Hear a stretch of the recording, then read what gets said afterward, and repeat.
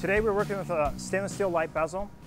One of the first steps we need to do before we take it to the buff is taking a cone buff to the inside of this and buffing it out with the yellow buffing compound.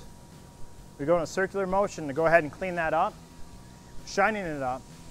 Now this is going to give it a slightly different appearance than what we would do if we had a polishing lathe on it.